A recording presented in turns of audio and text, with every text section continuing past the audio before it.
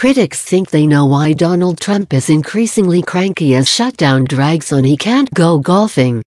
Trump has been forced to go 50 days without hitting the golf course, a record for his presidency.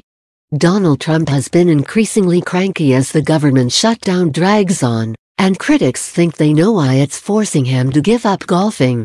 Trump has been lashing out at Democratic opponents with increasing frequency as the shutdown has reached record lengths, stretching beyond its third week. The shutdown started quietly just before Christmas when Trump reversed course on signals that he would sign a temporary funding measure and instead vetoed the bipartisan bill, demanding that any funding include money for a border wall. As Democrats remain solid in their stance not to offer any funding for a border wall, Trump has taken to Twitter to vent, and the shutdown has no clear end in sight. The government shutdown means that federal employees are out of a paycheck, national parks are filling with garbage and human waste because there's no one there to clean them up, and for Donald Trump, it means he can't go golfing. As NBC News noted, the shutdown has led to the longest stretch of Trump's presidency without a trip to a golf course, 50 days and counting. There seems to be little chance that Trump will find a way to sneak out and play around either. As the report noted, he promised in an email to supporters that he would be staying at the White House as the government shutdown continued.